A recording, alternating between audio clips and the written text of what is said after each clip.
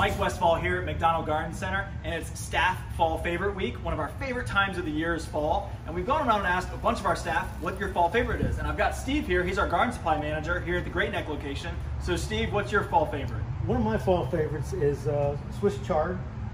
Very ornamental, it's colorful, comes in a lot of different colors, yellow and reds and whites. It grows starting now all the way through next spring. You can pick leaves off of it and eat it. I like to saute it with a little bit of garlic and olive oil, maybe a little Parmesan cheese in there.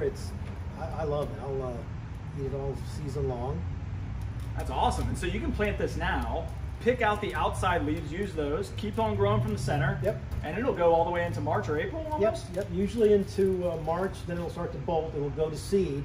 At that point, I'll dig it up and I'll put in cucumbers or tomatoes or beans or something else. So this is a great fall vegetable, part of the cole crop group.